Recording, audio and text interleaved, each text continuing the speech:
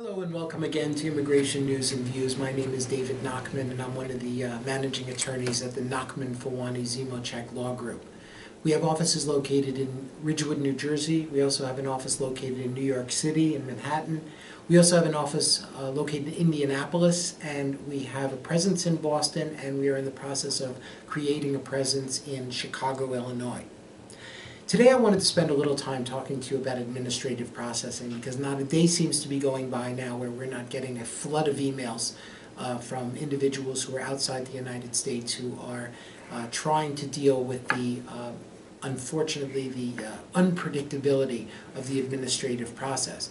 But what everyone needs to know is that our consular officers who serve in the consulate offices outside the United States are really doing the best that they can under tremendous, first of all, they're under a tremendous amount of pressure, and they're trying to vet the cases with the detail that's available to them in the databases. But what you have to understand is, in light of the recent incidents in Paris, the shooting in Paris, and also the shooting in California, new protocols are being put into place, and new manpower is being put into place, and so we're in a time of transition. And obviously, I think that the officers are trying to do the best that they can under the circumstances to try to vet these cases and to get them moved through the consulate office.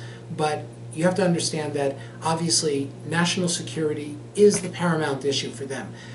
Now, one of the things that we get asked every single day is, can we expedite the administrative process?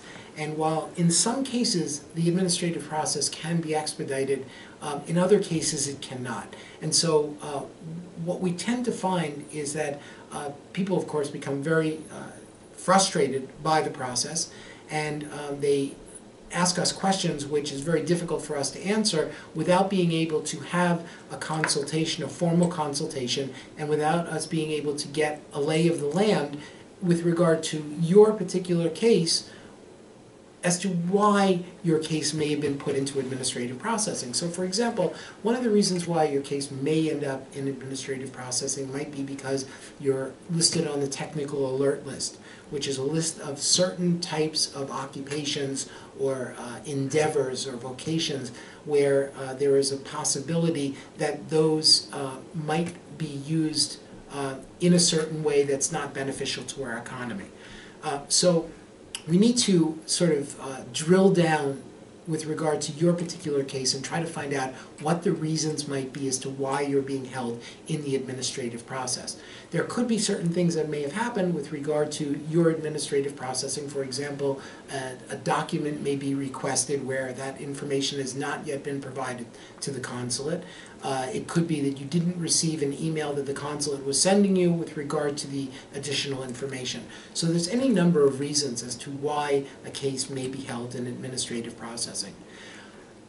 We try the best we can to assist our clients, their friends, their families with regard to the administrative process, but again, we also balance that against the very, very difficult work that the U.S. consular officials have in the consulate offices abroad.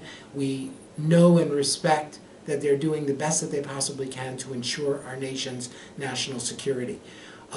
If there's any way in which we can try to assist you with regard to your administrative processing case, or if there are any questions that we might be able to answer for you generally, I call your attention to some of the earlier administrative processing videos that we've posted online, and also there is an excellent section in the travel.state.gov, the Department of State website, which explains the administrative process and also lays out for you reasons why your case may be held.